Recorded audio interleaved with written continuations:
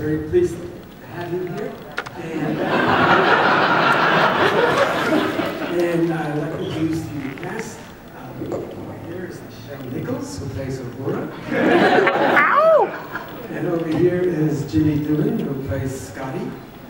And over here is George McKay, who plays Sulu. And over here, the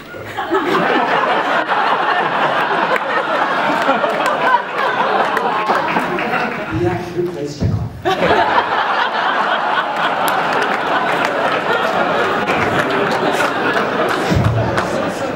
So there was a sense of anonymity. And one was playing the role, and you know, it spreads in some way and becomes an accepted fact of life.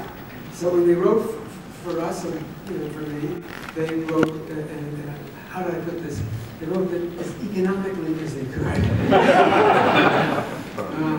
As a matter of fact, the thing that bothered me in this movie, in the Darkness film, was that Anton had not a lot to do.